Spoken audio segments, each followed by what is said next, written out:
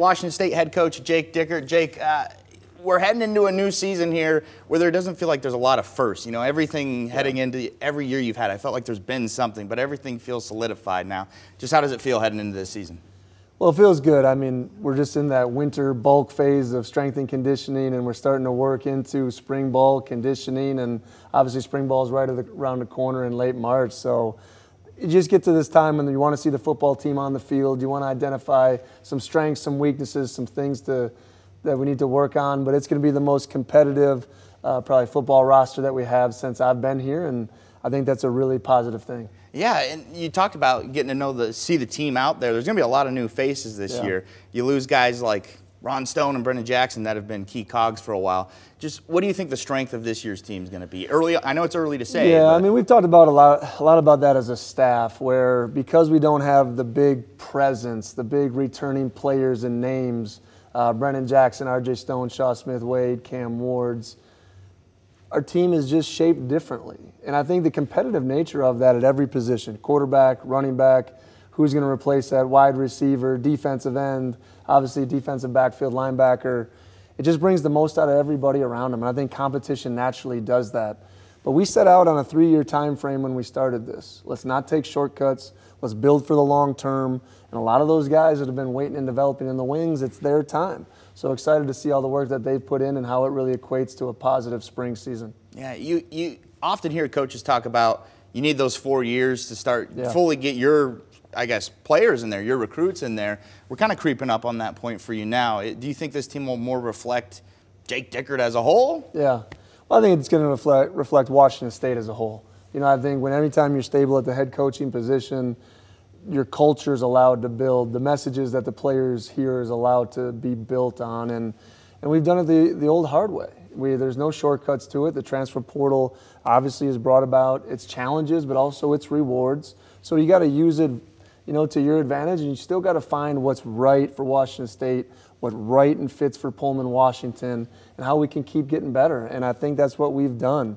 You're going to hear, you know, a lot of names: Kyle Maxwell, Keith Brown, Parker McKenna, Chris Hudson, Tony Freeman. A lot of these names are going to be household names come fall that have to kind of come in and elevate, and let's let them be them. I think that's a big part of this time of year, but a lot of those guys are really high on what they can do. Yeah, and boy, I feel like in your time there's been so many headlines that you can't control. You know, the Pac-12, and now you have this Mountain West agreement. Just how's that going to be going into this play of you're kind of a Mountain West team, but you're not. I know it's a conference you're very familiar with. Well, we're not a Mountain West team. I'll be very clear on saying that. I know my book someday is going to be a bestseller because there's been a lot of situations that have happened to me in the first, going into year 5 as an assistant and now the 3rd as a head coach.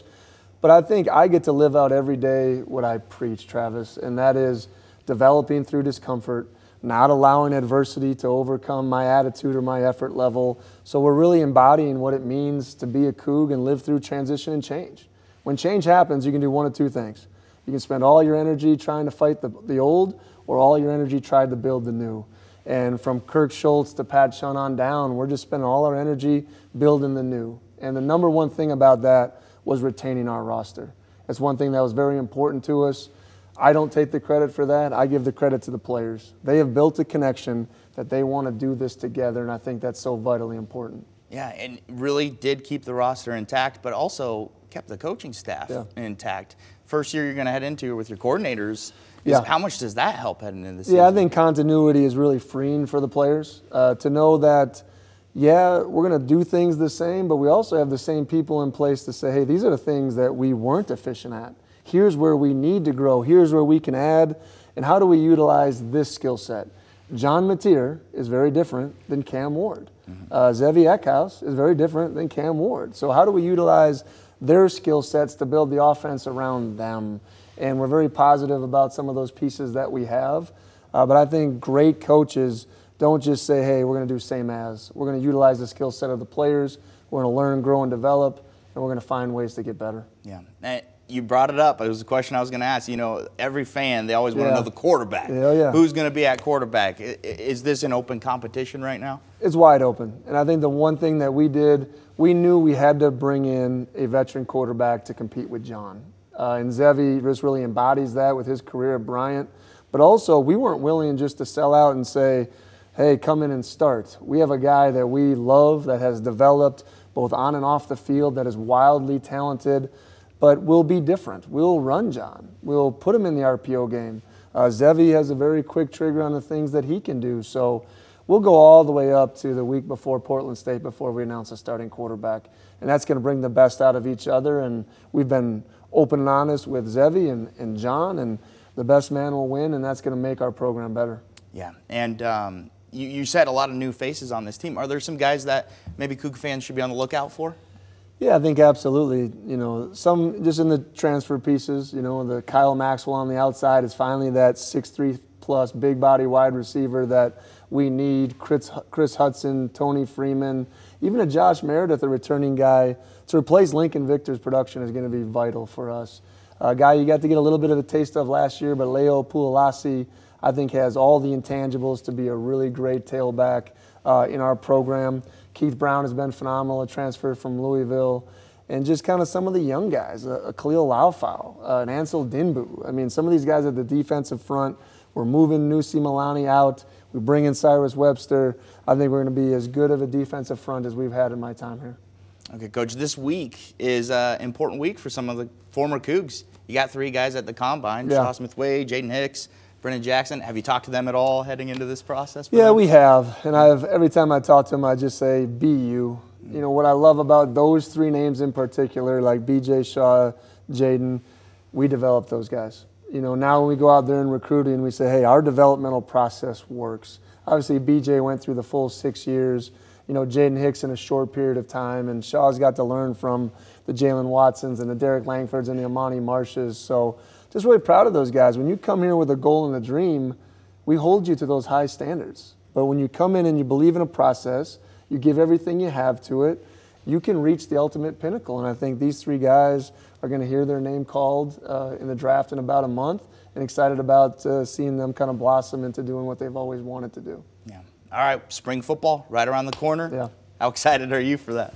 Couldn't be more excited. I know, like I said, the Taylor Sports Complex, the indoor facility is being built, and this time right now we don't have any place to go but outside in the cold.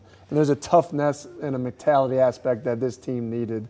But just excited to finally get them back out in the field and play football. We're starting to kind of ramp up into that phase. We've got 2 more weeks before spring break, and then it's time. And spring ball is my favorite time as a coach. You get the practice, you get days off in between, you get a chance to really teach. So excited about just still creating the mentality for this football team, but also figuring out a little bit some of the pieces that we have. I know it's early, and this might be a from right field question here, but the 2024 Cougs, what do you think they're going to be remembered as? I think right now we're really focused on always us, never them. And it's kind of a mantra that says no matter what happens to us, we control the outcome. And you know, we've talked a little bit about guys with a bunch of nobody mentality that can be put together to really be somebody. And just excited about it. I think our basketball team has embodied that so far with Kyle Smith and this crew. A bunch of guys that they don't care who gets the credit. They go out there, compete. They have a toughness aspect to them that's really, really important. And you see their passion for each other on the screen. I think that's what you're going to see in this football team this year. And once again, whether it's the offense scoring 50, the defense coming up with big plays, Dean and Nick making big plays in the special team realm, however we get it done, you're going to see us winning as a team. And I think that's going to be the right magic for us in the 2024 season.